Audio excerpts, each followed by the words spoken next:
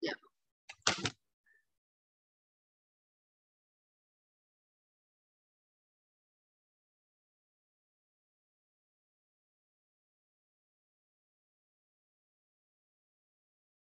One second, just give me a minute. Yeah.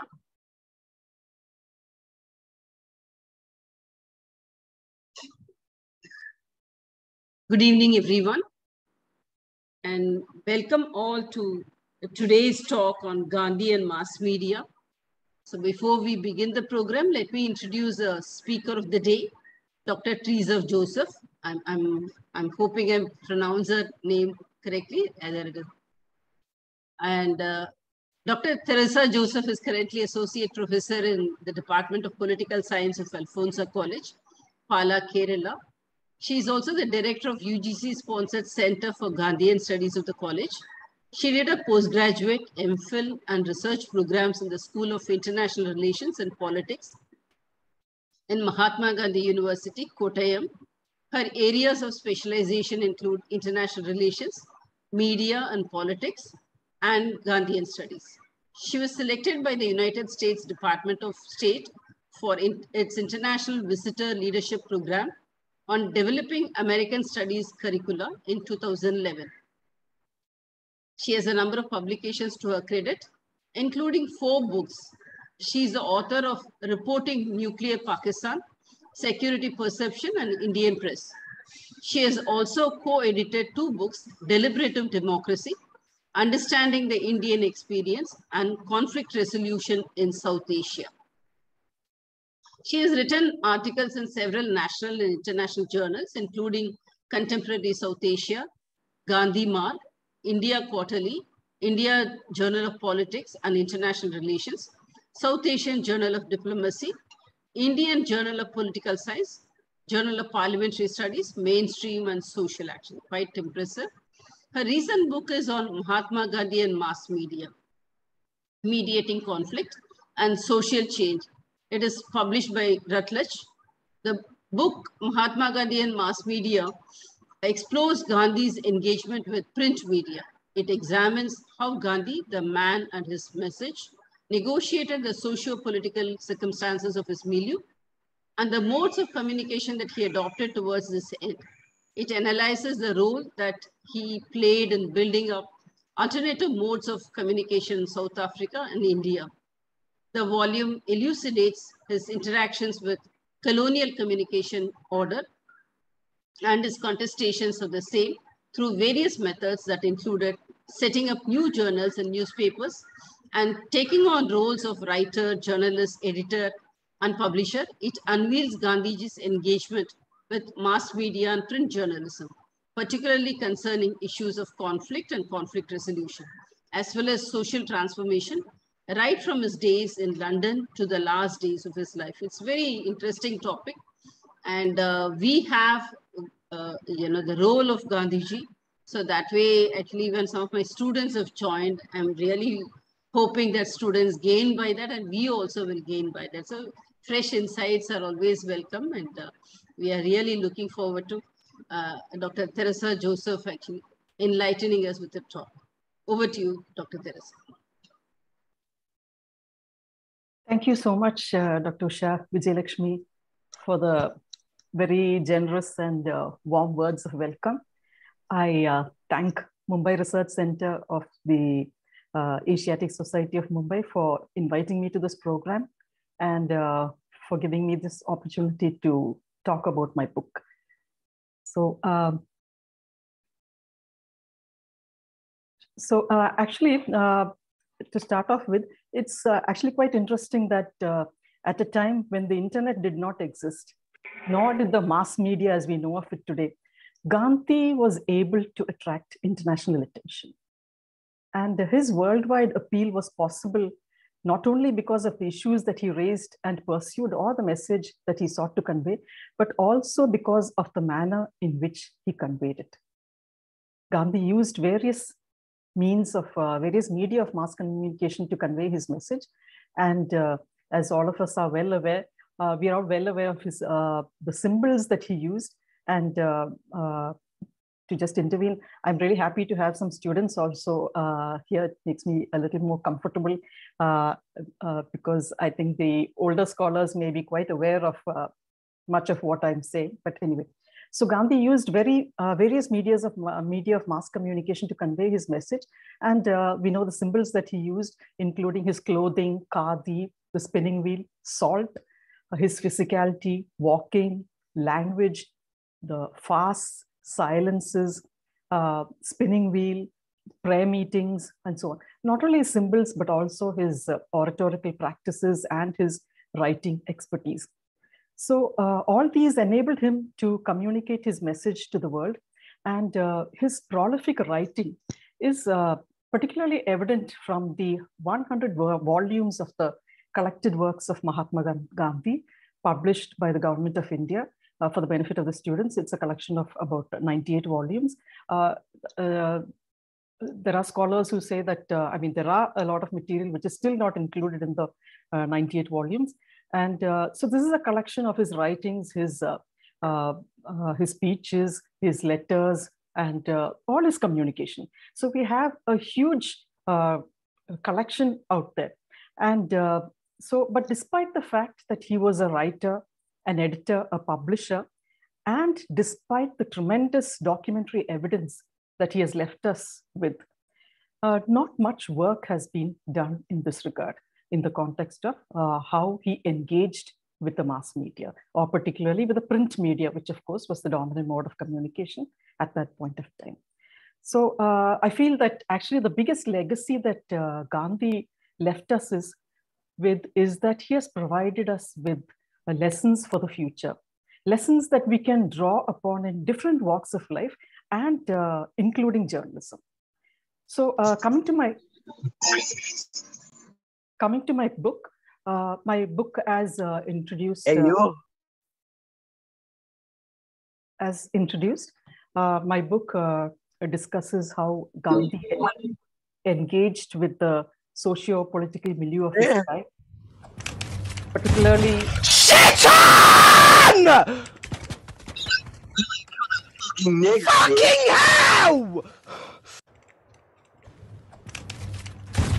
Shaitan! Shaitan!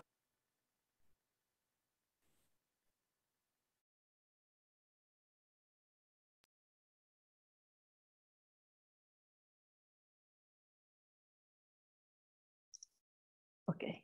So sorry about this, ma'am. I'm sorry, I have removed the person who was trying to create some mischief. Okay. So, yeah, no problem. There is someone who has entered with the name B. Please rename yourself, otherwise we'll remove you. Someone who is entered with the name B. all those who do not have a full name, please rename yourself immediately or we will remove you. We don't want any disturbance, please. Yes, Mr. Gabriel Garson has got some question. He has raised his hand.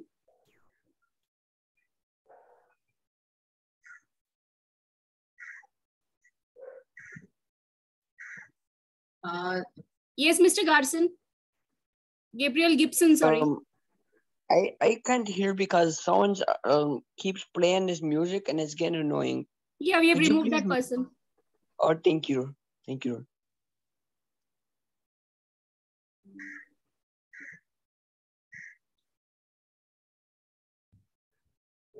Ma'am, please continue. Okay, sure. Okay, so so actually talking about my book, the title of the book is Mahatma Gandhi and Mass Media, Mediating Conflict and Social Change, and essentially discusses how Gandhi engaged with the socio-political milieu of his time, and particularly with regard to conflict and social change, and through the print media.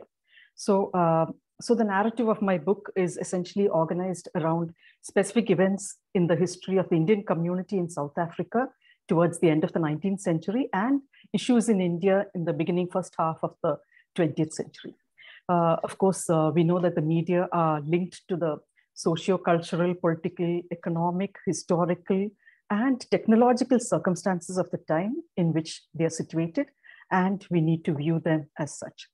So the existing colonial communication strategies, its contestations, the socio-political circumstances of the time, as well as Gandhi's own message of truth, nonviolence, and conflict transformation. All these provide the contextual background to understanding Gandhi's own communication strategies and his engagement with the mass media. So history has revealed how empires have sought to control not only territories, but also the minds of the people in order to sustain themselves and grow. And this was clearly reflected in colonial communication strategies. New communication technologies were often acquired by the state and utilized to oppress the population. And gaining access to communication technology enabled people to oppose the power of the state more effectively. So colonial communication strategies and contestations of the same were a reflection of these tendencies. So coming to the specific context, by the early 19th century, Britain had become a major communication media power, as well as a predominant imperial power. Its capacity to disseminate news, information, and ideas around the world was unparalleled. So colonial power and media power sustained and reinforced each other. So while on the one hand, the empire attempted to control the press through various methods, both overt as well as covert, on the other hand, building up alternative modes of communication became an essential part of the struggle against media power, struggle against imperial power rather.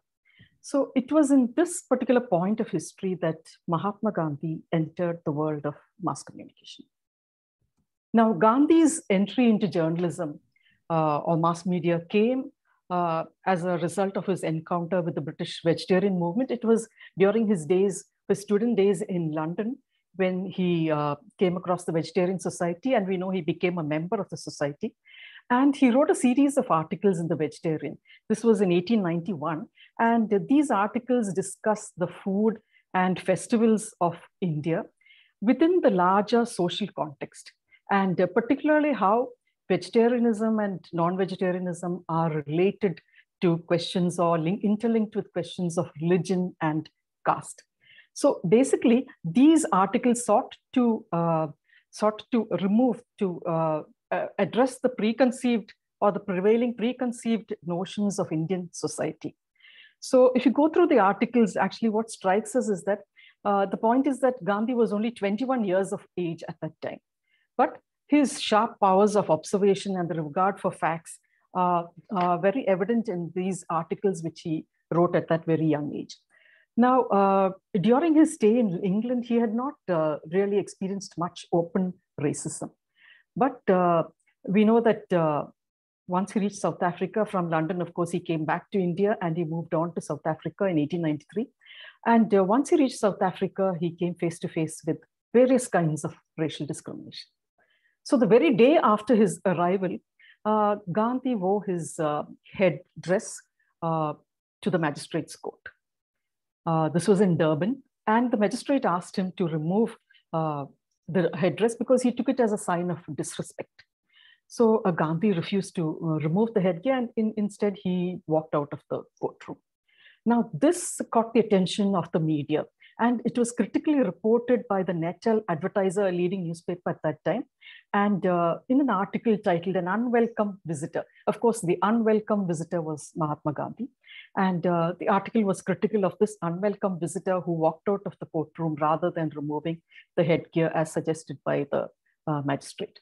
So reading this report, Gandhi immediately responded. He wrote a letter to the editor, pointing out that just as it is a mark of respect among Europeans to remove their hats, similarly, it was in the Indian community, people retained their headdress to show their respect.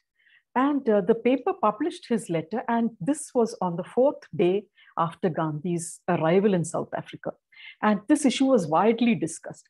Now, this marked the beginning of a series of letters that Gandhi started writing to counter white sentiment, the misconceptions or misrepresentations of the Indian community. So particularly about the Indian community being unhygienic, dirty, and responsible for spreading diseases, being illiterate, and so on. So just to give one example, a lead report in the Natal Advertiser spoke of, to quote, wily, wretched Asian traders who were parasites living a semi-barbaric life. Gandhi responded with the query whether, in his response to the paper, he asked whether the fact that they led a simple life without carpets, without expensive furniture, or without tablecloths reflected a lack of civilization. Again, like that, we have a whole lot of letters to the press that Gandhi writes during this period. And in 1894, we know of his open letter to both houses of the Natal legislature, where he quotes extensively from the South African press, extensively quoting such derogatory remarks in the South African newspapers. But at the same time, his own writings remained very polite. His own writings were very restrained. And these were actually well received by the press. So Gandhi made extensive use of newspapers. He started writing articles. He started giving interviews to the press. And these are all focused on the grievances about the treatment of the Indian community, the hardships that they faced, and so on. He also started making use of the cable and telegraph. And he wrote regularly in local newspapers, particularly the Natal Mercury, the Johannesburg Star.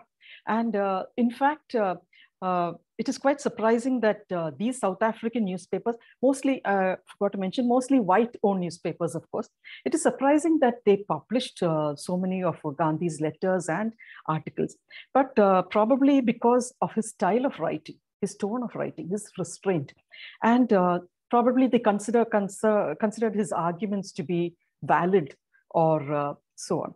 So, of course, at the same time, while they did continue to publish reports ridiculing the Indians, but they also published Gandhi's responses to these articles. And after a point of time, he was able to generate an interest even in international publications such as the Times of London and the New York Times, the British-owned newspapers back in India, and such as the Times of India and the Statesman. He also became the Durban, Johannesburg, and South African correspondent of Dadabhai Naoroji's journal India. And so in all these, he wrote extensively about the grievances of Indians. So he also wrote about the Indian Franchise Bill, we know, which sought to take away the rights of Indians to elect members to the Natal Legislative Assembly. So in 1896, he wrote The Grievances of the British Indians in South Africa, an appeal to the Indian public. This he wrote when he was back in India on a visit. And as we know, this was known as the Green Pamphlet because of the cover of the pamphlet. Now, this was a booklet or pamphlet which consisted of 50 pages. But of these 50 pages, 26 pages actually quoted extensively from South African newspapers. And these were sent to all major newspapers in India, and they did have a major impact in bringing the attention of the people of India to the problems, to the grievances of the Indians in South Africa. But coming back to South Africa, Gandhi began to realize that he could not rely on the goodwill of the white press. So, and he felt that there was an urgent need for a newspaper for the community. So, in fact, the Indian community had actually felt the long need for a newspaper of their own. They tried various initiatives, various efforts were taken, but unfortunately, largely because of lack of funds, it didn't take off. In 1898, Madanjit Vyavaharik, that is, he was an active member of the Natal Indian Congress. He established the International Printing Press. And he established this with the help of Gandhi. He sought Gandhi's advice and assistance. And Gandhi, in fact, played a major role in the inauguration of the press. And so the International Printing Press started. And soon after, Vyavaharik proposed starting a newspaper in 4 languages: English, Hindi, Gujarati, Tamil. And so Gandhi agreed to support it with his writings and, if necessary, with financially. Ultimately, he did contribute financially as well as with his writing substantially. So, and thus was born Indian Opinion. This was in 1903 in South Africa. And Gandhi was never the editor of Indian Opinion. The editor was actually, the first editor was Nasser. And the subsequent editors, except for him, subsequently, all the editors were actually Englishmen or belonging to the white community. But although Gandhi was not officially the editor, he initially bore all the expenses. He wrote much of the articles, and he scrutinized all the material that was to be published. And this marked the entry of Gandhi into the field of journalism in a systematic way. In the next year, 1904, Vyavaharik gave the press, International Printing Press, as well as the newspaper Indian Opinion to Gandhi to repay his loans, and Vyavaharik wanted to return to India. So Gandhi accepted the offer, and he shifted the International Printing Press to Phoenix Settlement. Of course, we know that Phoenix Settlement in South Africa was established by Gandhi on the basis of, based on Ruskin's ideals. But yeah, we will not go into that part of it. But anyway, the press was shifted into to Phoenix Settlement, and the press and the newspaper. So Indian Opinion, the basic objectives of Indian Opinion as Gandhi expressed it, were basically to make the grievances of Indians in South Africa known to the government, to the whites in South Africa and in England, and to the people of India. That was the main objective, as well as to generate an awareness among the Indian community of their own shortcomings and to encourage them to overcome these shortcomings and to eliminate the distinctions between the Hindus and Muslims among the Gujaratis, Tamilians, and people from Bengal in South Africa. So essentially, Gandhi used Indian Opinion not only to draw the attention of the authorities to the injustices, to the discrimination faced by the Indian community, but also to bring the people, the Indian community together.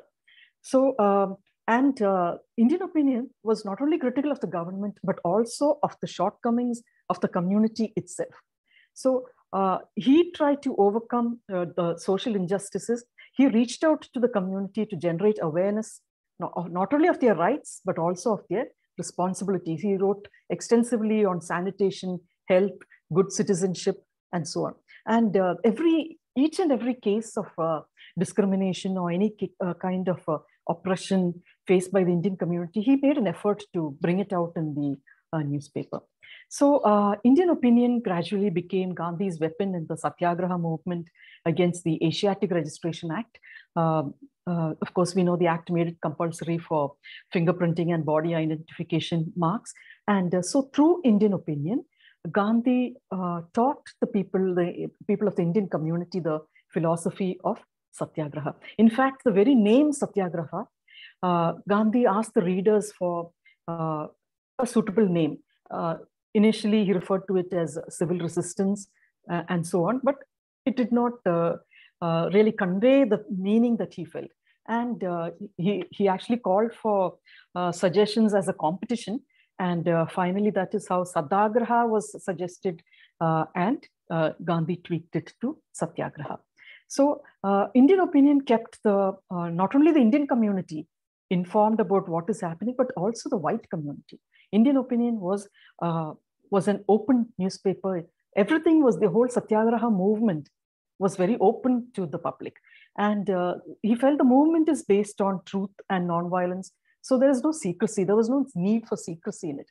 So even the authorities made it a point to read the newspaper to find out what was happening. Gandhi's plans, his logistics, everything was mentioned in Indian Opinion.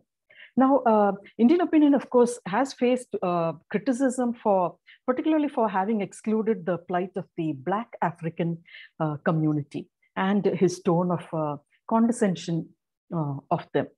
But as with regard to many aspects of Gandhi's thoughts and philosophy and his perspectives, we know that his perspectives have witnessed a continuous change. And we see that slow, gradual change in his position with regard to this also. And this is becomes very clear when we go through his writings in Indian Opinion.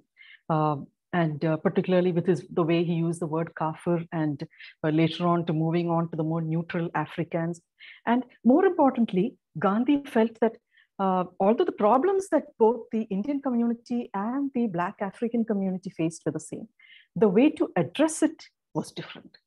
And of course, even more importantly, the objectives of Indian opinion explicitly stated that it was to advocate the cause of British Indians in South Africa.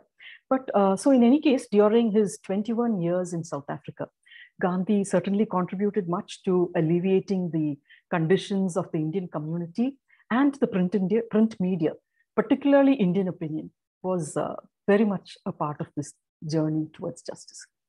Now, we know Gandhi returned to India in 1915. And his return to India, by then he has had quite a good experience with the print media. And coming to the case of India, we see the emergence of Indian-owned newspapers. We see the emergence of the vernacular press, and also, of course, movements for social, political, religious reform. We see a section of the press. Of course, the press was in different compartments. We see a section of the press becoming vehicles of anti-colonial movements, anti-colonial dissent, and the press was contributing, of course, to the development and growth of nationalist feelings. So by the end of the 19th century, the press, particularly people like, just to name a few, Raja Ram Mohan Roy, Gangadhar Bhattacharya, James Silk Buckingham, Aurobindo Ghosh, Dadabhai Nauroji, Bal Gangadhar Tilak, and of course, Motilal Ghosh, Ishwar Chandra Vidyas, a host of other people who were on the forefront of using the press to advocate political independence and social reform. So by this point of time, the struggle for the freedom of the press was emerging very much as an integral part of the struggle for independence. So Gandhi's emergence at the forefront of the national movement provided a major impetus for Indian journalism. He built on the foundations laid by his predecessors, and essentially we find that after 1915, that Indian journalism reflects a major influence of Gandhi. So now Gandhi felt that he has, on different occasions, expressed the view that the British were able to establish their rule in India because of the support extended to it by the people of India. So to quote him, "The English have not taken India, we have given it to them."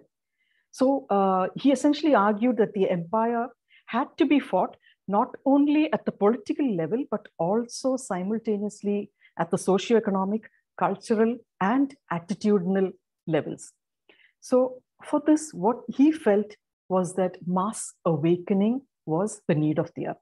So to quote him again, "Public opinion was a force mightier than that of gunpowder. Publicity is our best and perhaps the only weapon of defense." So he felt that these were the prerequisites for the nonviolent struggle for independence. So it is based on this understanding that the struggle and philosophy of the Indian national movement and Gandhi's perspective lay. So, and Gandhi's engagement with the mass media, with journalism, needs to be viewed in this larger context. In fact, in 1935, he wrote in The Hindu, "In our march towards our goal, I know that journalism will play a most important part in shaping the destinies of our country." So as in South Africa, Gandhi began to use the print media to generate awareness and mobilize people. So in India, the causes that Gandhi sought to serve were, of course, included social, economic, and within the larger quest for Swaraj. But, sorry, excuse me.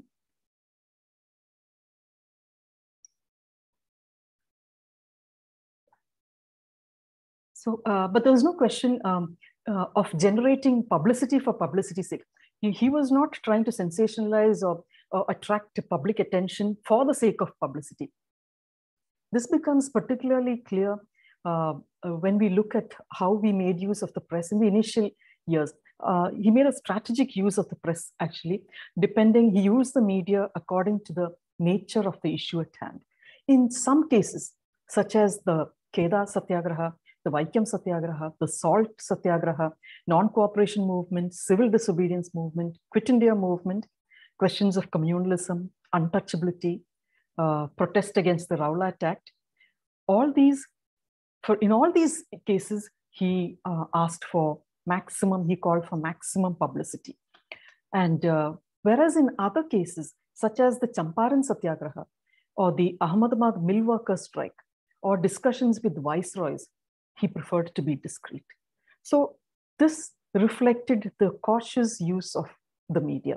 Of course, the Champaran Satyagraha, he felt was a very sensitive issue, and he felt that the media would jeopardize the negotiations that were taking place.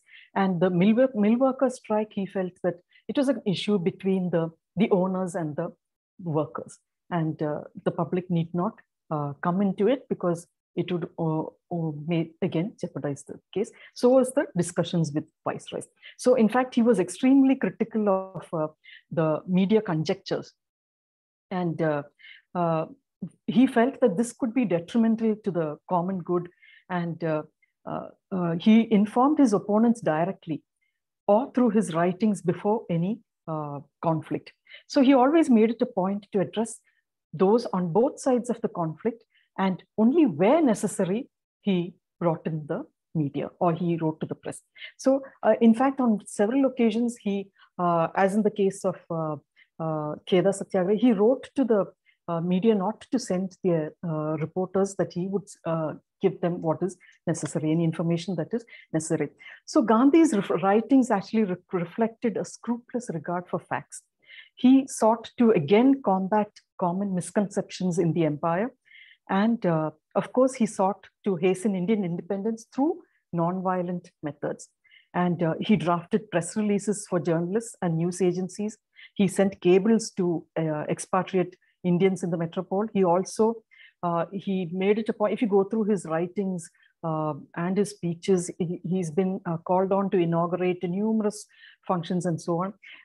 Even among the newspaper, inaugurating new newspapers, speaking among the press gatherings, where he reprimands editors for misreporting.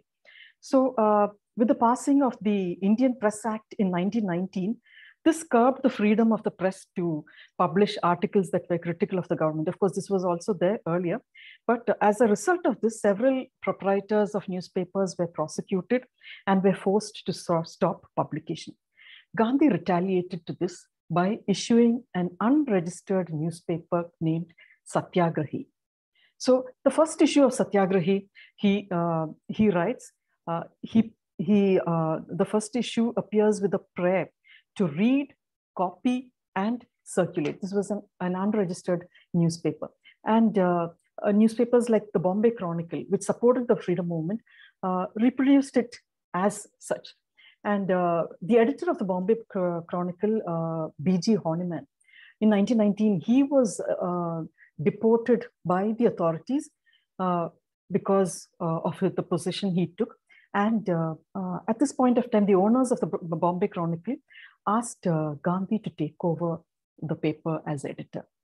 But at that point of time, the government banned the Bombay Chronicle also. So the people who owned the Bombay Chronicle also owned Young India and asked him to take over the editorship of Young India. And so also the editors of the owners of Navajivan Ane Satya, which was a monthly, they also asked him to take over as editor.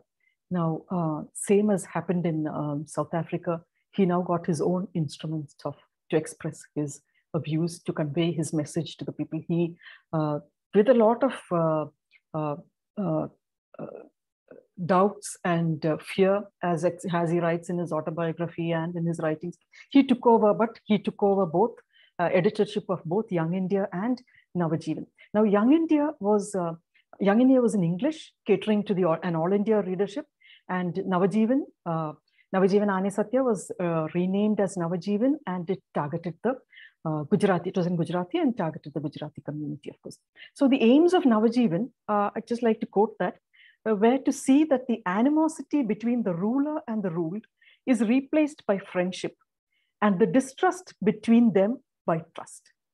That there is unity of heart between Hindus and Muslims, that India achieves economic freedom and that all over the country, there is nothing but love. Navajivan will never hesitate to say what needs to be said for fear of forfeiting security or exposing its staff to personal risks. But in telling the truth, it will not depart from courtesy. So, and that is something that we see in all his, in Navajivan and Young India throughout the years. He did not hesitate to say, to call a spade, but whatever he said was said with courtesy. And we know that in 1922, Gandhi was arrested on charges of sedition. Sedition for having written 3 articles in Young India. And he was sentenced to 6 years imprisonment. Of course, due to medical reasons, he was released after 2 years. And of course, at the trial, we know of the great trial at this point of time.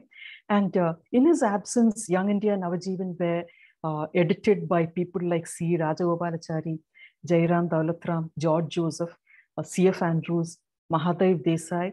Of course, when we talk about Gandhi and his writings and journalism and media, mass communication, Mahadev Desai is a very important name. Mahadev Desai was Gandhi's personal secretary from 1919 until 1942. And it is because of Desai that we have so much of documentary evidence of Gandhi's speeches and writings. He is someone who supported Gandhi very much in helping him with his writings, even the writings in the newspapers that he edited. So through his journals, Gandhi sought to contest the colonial system and also generate awareness on social change. He sought to reach out to all sections of the people and to promote the cause of Satyagraha once again. So he wrote extensively on questions of communal harmony, the rural development, education, untouchability, the status of women, health, hygiene, khadi, trusteeship, poverty, unemployment, peace, non-violence, and so on.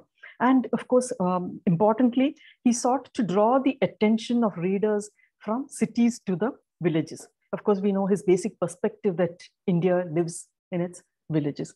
So Gandhi's writings were, in essence, contextualized responses to contemporary social, economic, and political issues within the larger framework of his faith in truth and nonviolence. So coming to 1930, or particularly the Salt March, before the Dandi March itself, Gandhi gave detailed reports of he wrote extensively on the implications of the salt tax, and he used the media, both national and international, extensively during the march. So it is this point of time we see at the international level also we've seen major coverage of Gandhi and the freedom movement. We know, of course, about Webb Miller, sorry, of the United Press, who covered the Salt March, and of course, it is his reporting which is basically comes in the movie Gandhi, and of course his statement, Gandhi's statement that I want world sympathy in this battle battle of right against might. So with the Salt March, the Indian Press Ordinance of 1930 brought further censorship, and securities were to be furnished. So Gandhi declared that it was better to suspend newspapers, and he suspended the publication of Navajivan and Young India. But he continued to bring them out in cyclo-style form.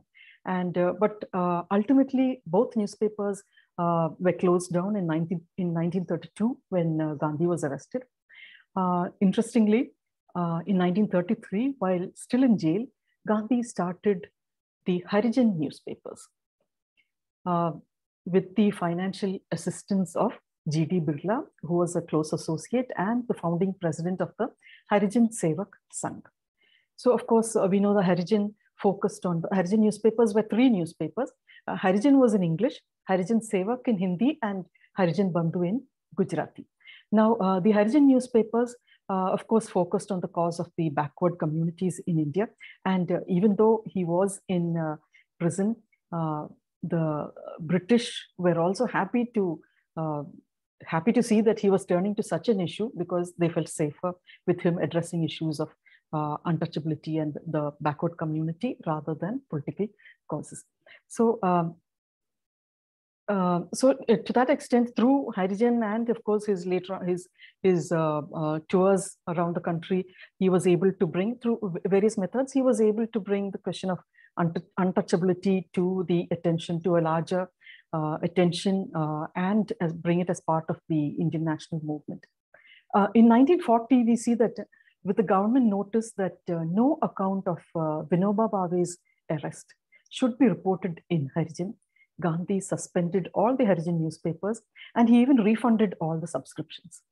Again, the newspapers were resumed in 1942, and but the Harijan newspapers kept being intermittently suspended and to continue. Whenever there was any kind of pressure by the government to provide security or about censorship or to avoid reporting on anything, Gandhi preferred to suspend his newspapers. And then he would restart them when the situation changed. So while the Harijan newspapers focused on the backward communities, Young India and Navajivan were Gandhi's weapons to contest the colonial system and build a new India. And Satyagrahi, the unregistered newspaper of 1919, was published with the specific intention of defying the Rowlatt Bill and, of course, thereby the British government. So clearly, Gandhi used the press not only to contest British colonialism, but also to promote the regeneration of Indian society. So what I have done here is I have basically just provided a very brief bird's eye view of a historical account of Gandhi's tryst with journalism. From his days in London, his articles in the Vegetarian, to South Africa, the International Printing Press, the Indian Opinion, to his back in India, Satyagrahi, Young India, Navajivan, and Harijan newspapers. So when we go through this historical overview, when we go through his newspapers and so on, we can actually find certain common trends running through Gandhi's engagement with the press over the years. And I think these trends or some of the points that we can pick out probably hold lessons for the contemporary world of journalism. Now, journalism for Gandhi was a mission rather than a profession. In fact, he wrote in Young India in 1925 that he had taken up journalism, to quote, not for its sake, but merely as an aid to what I have conceived to be my mission in life. It was a means to serve the public. Again, in his autobiography, Gandhi writes, and I'd like to quote, "There are certain spheres of work which are of such consequence and have such a bearing on public welfare that to undertake them merely for earning one's livelihood will defeat the primary aim behind them. Newspapers are meant primarily to educate the people. They make the latter familiar with contemporary history. This is a work of no mean responsibility." And this is the way in which Gandhi tried to engage with the media. So the quest for truth and nonviolence were, of course, the underlying principles of Gandhi's life and philosophy. And this was clearly reflected in his tryst with journalism. He made it a point to verify all facts before publishing a report. Now, and this is clearly evident even right from his days in the Vegetarian, this consistent regard for truth and this urge to dispel common misconceptions, to counter Western narratives and to fight misrepresentations. Now, Gandhi himself pointed out, again to quote, "It is a fact that readers cannot always trust newspapers. Often, facts are found to be quite the opposite of what has been reported. If newspapers realized that it was their duty to educate the people, they could not but wait to check a report before publishing it. It is true that often they have to work under difficult conditions. They have to sift the true from the false in but a short time and can only guess at the truth. Even then, I am of the opinion that it is better not to publish a report at all if it has not been found possible to verify it." So I found that a very important and very relevant quotation. He also adds, too often in our journals, as in others, do we get fiction instead of fact. So he always advised journalists, his own reporters, his own people in his own newspapers, as well as other editors and journalists, to write only what can be substantiated. His advice to a young editorial member of the editorial staff of Young India was, to be accurate, original, and strong, you must become a student, go in for depth, walk around your subject, walk into it, walk through it. Now, in fact, when we go back to the Kheda Satyagraha, the editor of a newspaper had written critically of the Satyagraha. Now, Gandhi wrote to him, and he found that the editor had not, editor or no one in his paper had visited the area. And Gandhi very expressly pointed out that if you cannot visit, if you cannot take the time off to visit the area and find out the facts for yourself, please don't write about it. You have no right to write about it. So, of course, in keeping with his views of that the success of nonviolent methods depended on enlightened public opinion, these newspapers, we find a lot of discussions on nonviolence. And he wrote extensively on nonviolent resistance and the duties and responsibilities of satyagrahis. And he also advised other editors also to focus, to talk about nonviolence, and also not to use violent language, not to use provocative language in their newspapers. Now, Gandhi considered most conflicts to be structural in nature, having an impact on society as a whole. So it was necessary to educate the public on the social implications of unjust structures. And he felt that we need to ensure the participation of the larger community in the processes of resolving conflicts. So he sought to educate the victims as well as the perpetrators of injustice. So he sometimes felt that even the victims may not be aware of the system, the structures of injustice in society. So, so the underlying principle of Gandhi's engagement with an opponent in a conflict was to keep the channels of communication open, to avoid intimidation, to remove all obstacles to dialogue. And Gandhi used journalism to reach out to opponents, to build bridges between adversaries. So as an instrument of satyagraha, the press emphasized the path towards peace. Gandhi's press emphasized the path towards peace and the alternative to conflict and violence. So the press became an essential part of satyagraha philosophy of keeping the adversary informed of one's actions. He did justice to the perspective of the opponent. He made it a point to publish all perspectives in his paper, devoid of any confrontation. So he advocated, in fact, stepping into the shoes of the adversary to find out not only points of difference, but also points of agreement. So Gandhi was extremely critical of newspapers that fanned the flames of communalism or inflamed passions or reported or resorted to misperceptions. So according to him, it was the duty of a journalist to promote friendship and to scrutinize anything or everything that may be written against any particular community. So when we go through Gandhi's writings, another aspect that strikes us is his language, not just its simplicity. Of course, we know that Gandhi used very simple language. It's very easy to read his writings, but also the self-restraint and, as he himself says, sober reasoning. So, not only the choice of topics, but also his language and the way he approached them. This is also of particular significance. His language was always measured, restrained. He was always willing to hear the other side. And he was able to communicate in a language that was accessible to all.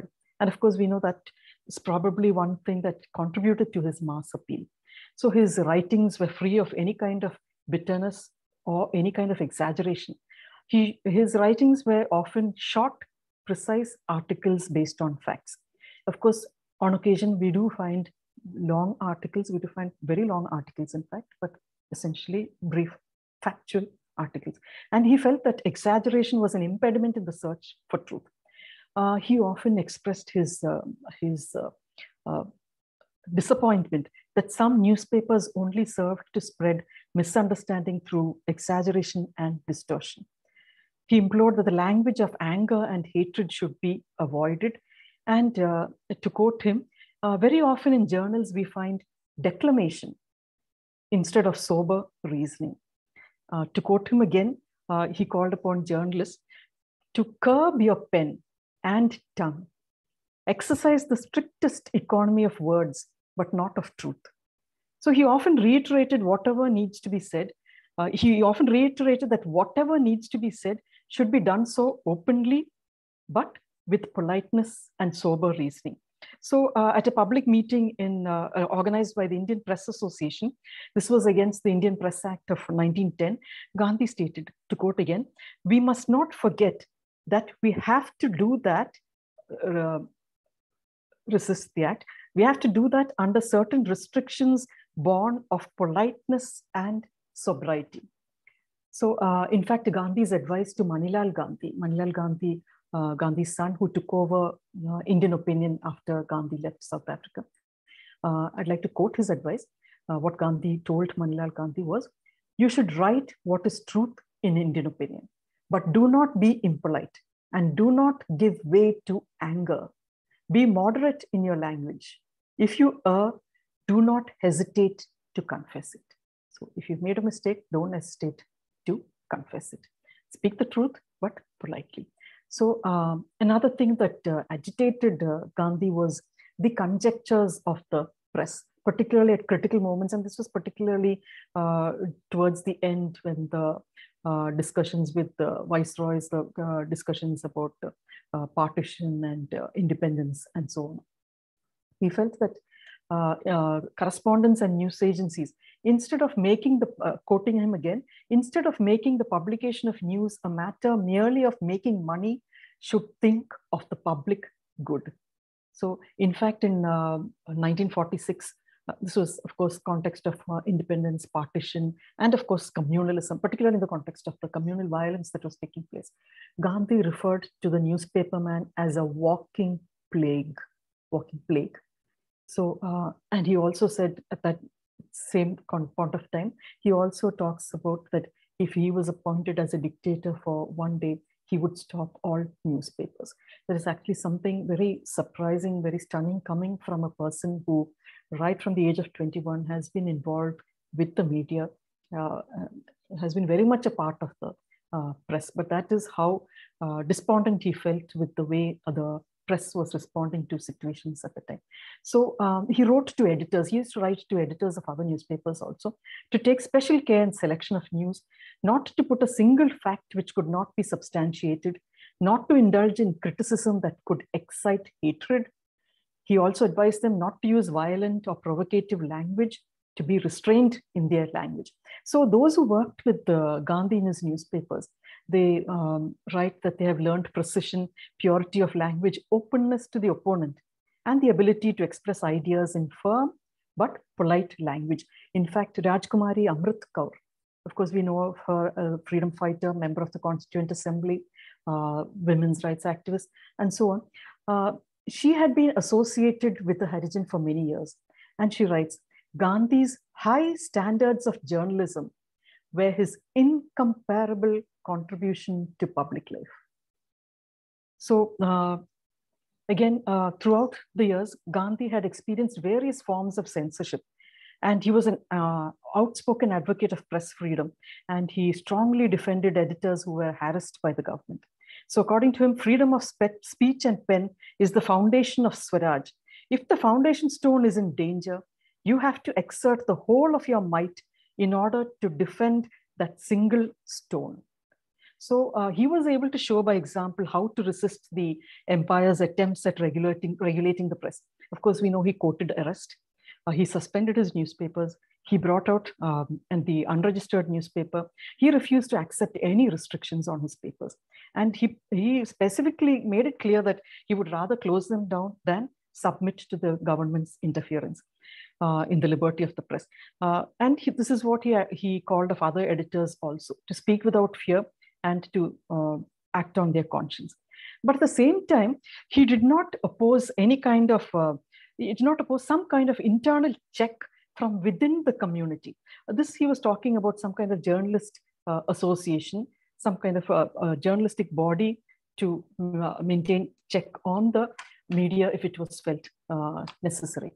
So what he felt was the newspaper press is a great power, but just as an unchained torrent of water submerges whole countrysides and devastates crops, even so an uncontrolled pen serves but to destroy. If the control is from without, it proves more poisonous than want of control. It can be profitable only when exercised from within. Strongly against external control, but control could be exercised from within.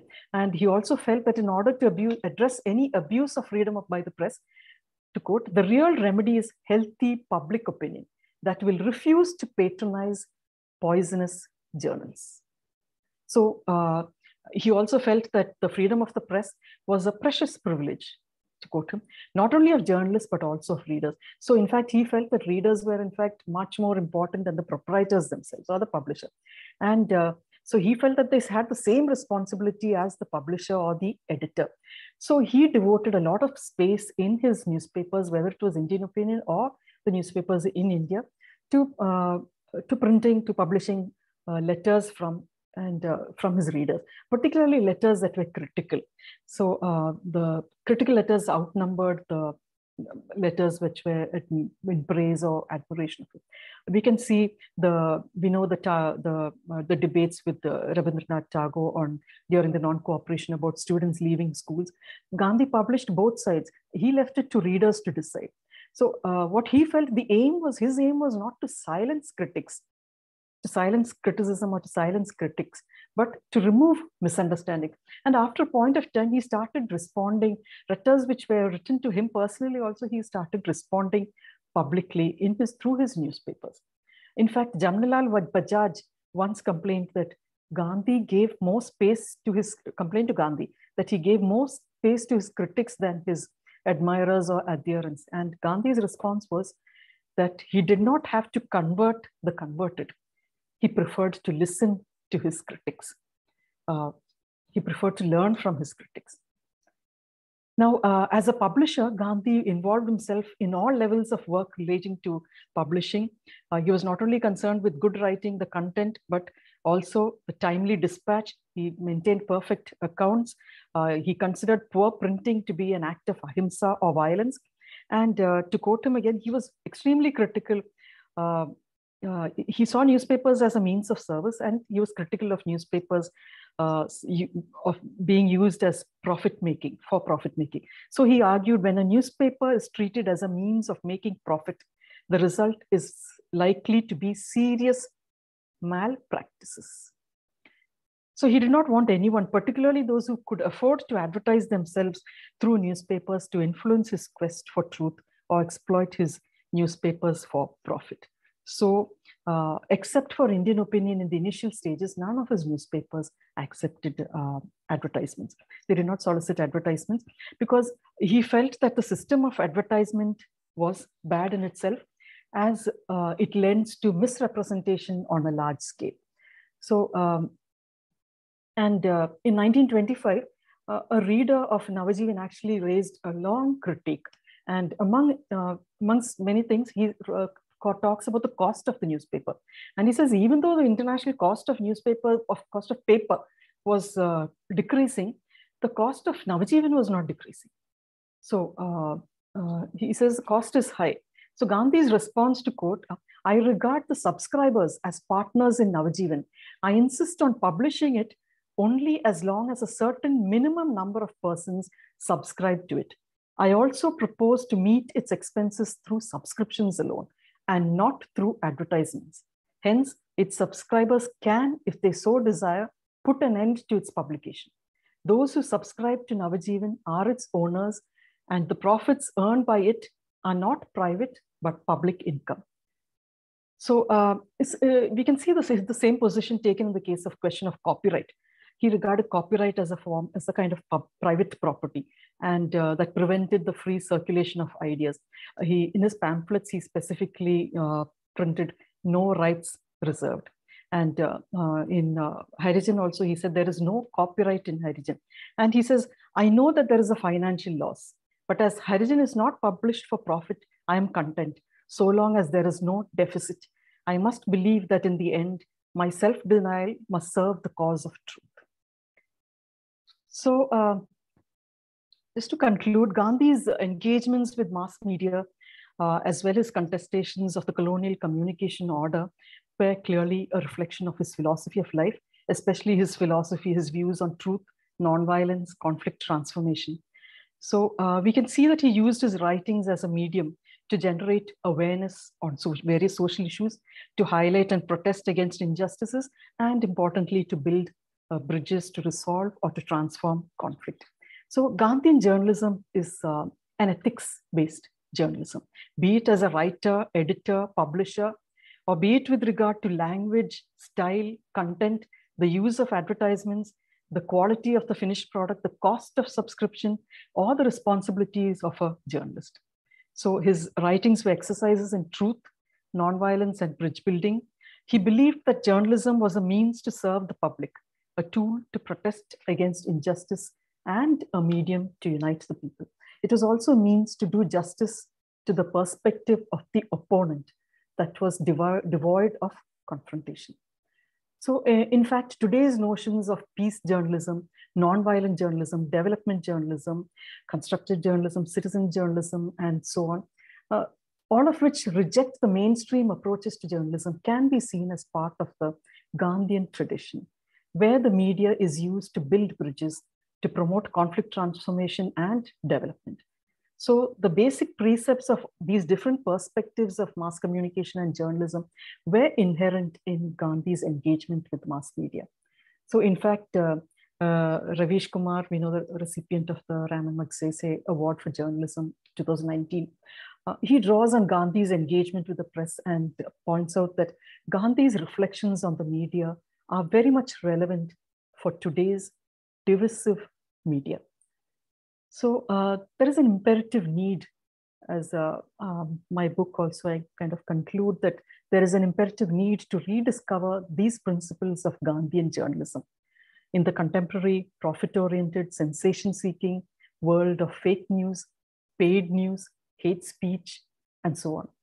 Through his writings and journals, Gandhi not only propagated his views, but in the process, he has provided certain lessons for journalists and media professionals, as well as for readers and viewers to draw from.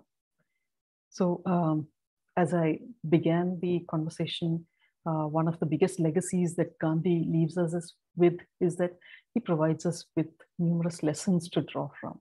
And I think this is as true in the field of journalism as in many other spheres of life. I thank you so much for the patient listening, and I'm happy to take your questions. Thank you so much. Madhu, are you going to conduct the proceedings?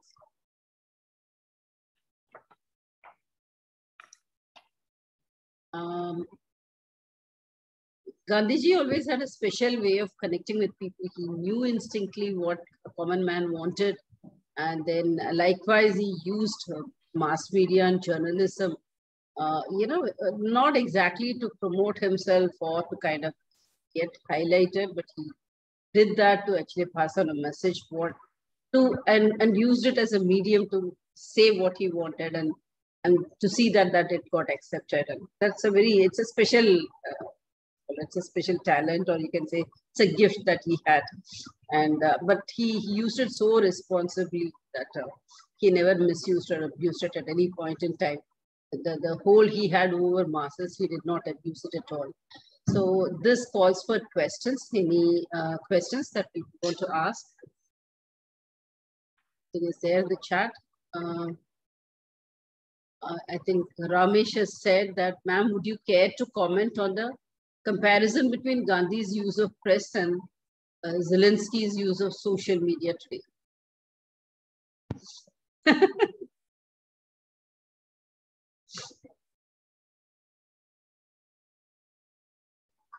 Ma'am, you're muted.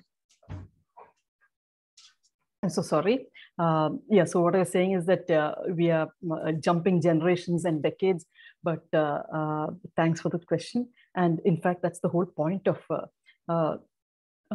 this. I mean, not the whole point of the, I mean, of course, I didn't foresee these things when I wrote the book, or this conversation came up, in fact. But when I see the kind of media coverage that is going on right now with the Russia-Ukraine crisis, I think it's entirely the opposite of what Gandhi envisaged. In fact, the comparison between Gandhi's use of press and Zelensky's use of social media today, I think it's beyond comparison because, I mean, obviously they are entirely the opposite. Now, whether we are talking about Zelensky's use of the press or whether we are talking about we're talking about the international media is entirely polarized on this issue. And at this point of time, I'd just like to go to, I'd just like to give you a very brief background to actually how I actually came to write this book. So as when I was introduced, it was mentioned that I had my basic formal education in international relations, politics and international relations. So basically, from my MA, at one point of time, I was interested in becoming a journalist, actually. So, but I linked media and studying the media and international relations. I studied on how the Indian media covered Pakistan, and how, again, I went on to study how the Indian media covered Pakistan's nuclear program, as vis-a-vis comparing with its own program. I studied how the Indian press covers human rights violations in Kashmir. I also studied about international media coverage of international conflicts, the war on terror, and so on. And the findings of all these works, these are different points. And I also studied about how the question of gender is brought into media coverage of militarism and so on.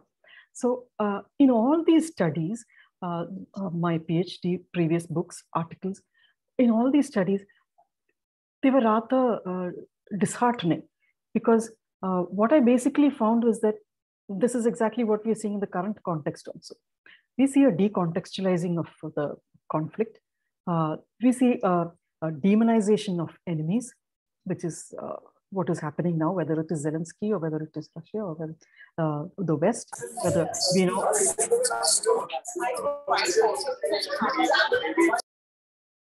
Yeah.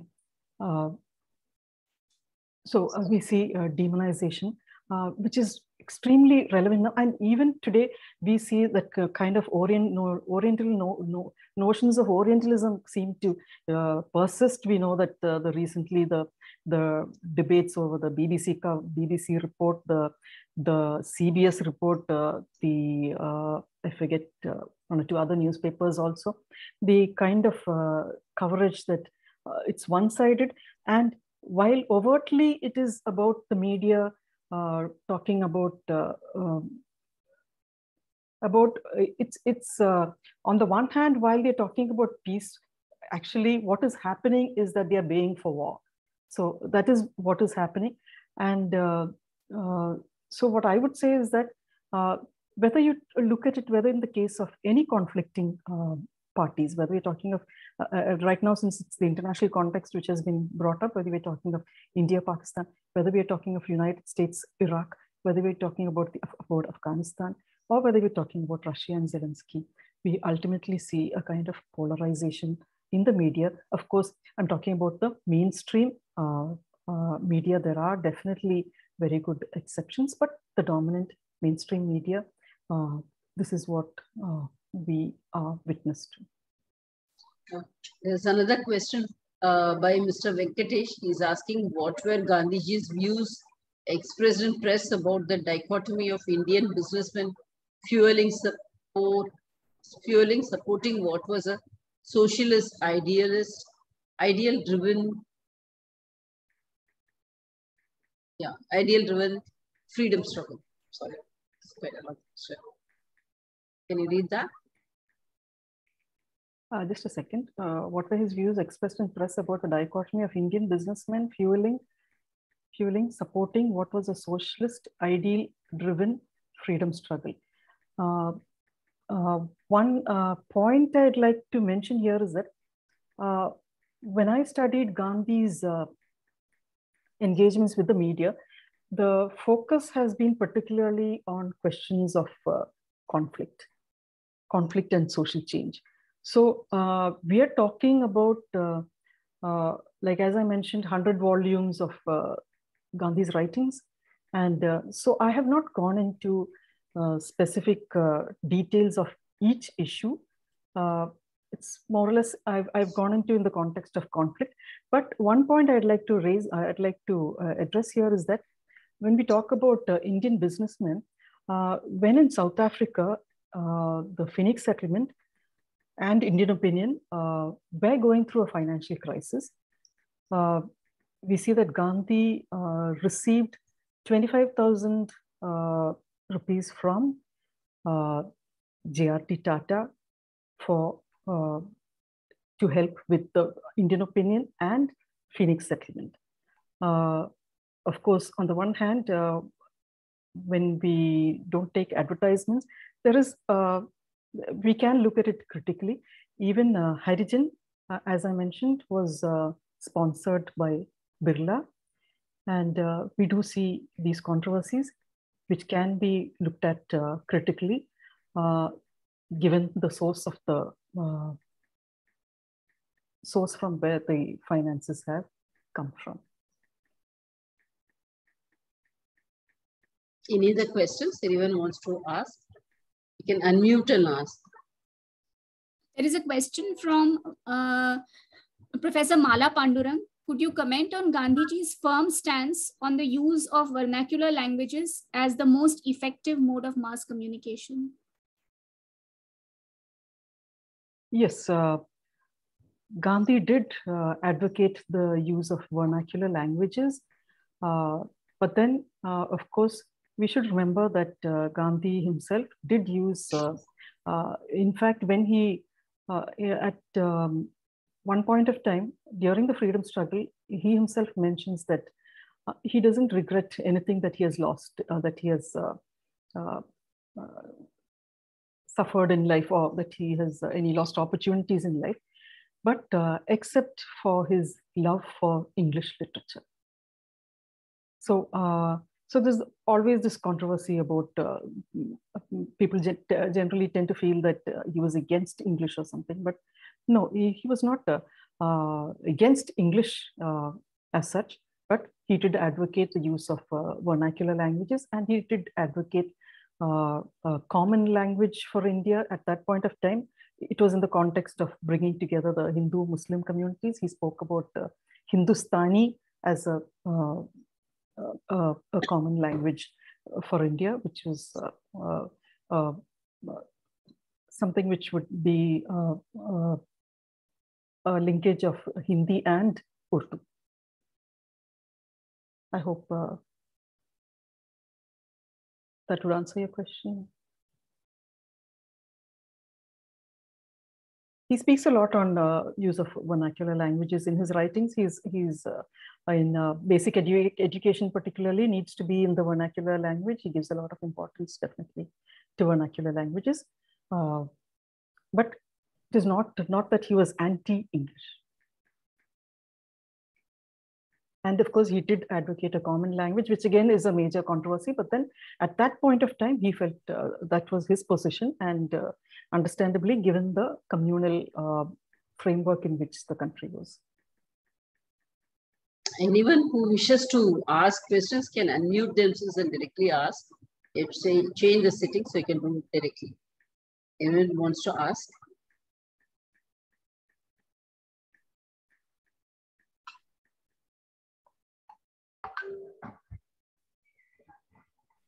Basically, I think this while anyone comes with a question, this whole I think the lessons of that the Gandhian journalism. I think we can draw a lot of lessons, even though the times have changed. We've moved on to the digital era, and the medium may have changed. The medium has definitely changed. In fact, if the extremely hypothetically speaking, if Gandhi was alive today, he would have embraced the internet and so on, given the amount of communication that he was engaging with. But I think the media today could definitely draw a lot of lessons from the way Gandhi used the media. Whether we are talking about the, particularly the visual media, the TV newsrooms, the kind of discussions and debates that we have, which even not only the visual media, not only the even the print media. So particularly on how we need to engage with the other. Sorry, begin. Yeah, so I think we can draw a lot of lessons from Gandhi, even though we are talking about a century ago. Even though the times have changed, even though we were in the digital era, Gandhi's message still continues. In the digital era, Gandhi would have made maximum use of all the social media, I believe maybe Facebook, WhatsApp, Twitter, and whatever it may be, to convey his message. But at the same time, I think he would have strongly worked for bridging the digital divide, or for the information technology in the vernacular, to develop information technology in the vernacular, and so on. Any questions? Any more questions? Thank you, Dr. Teresa Joseph, for really this riveting speech, which actually full of information, full of anecdotes, which we really enjoyed. I think in general, we take Gandhiji for granted, because normal times we don't think of him. We think we have moved on, and then whenever we get into any crisis, immediately we just go back and check what Gandhiji has said, and then we feel, oh, it's still relevant, and then we try to kind of have a discussion. That way, he actually, whatever he said, I think transcends age and time. I'm really happy about that, and thank you for bringing out those insights to us. And it's a very, as Professor Mala Pandurang is saying in the chat, it is a very informative session with very interesting output. And thank you all for attending. And thank you, Madam, for being our guest speaker. Thank you all. Good night. Thank you so much.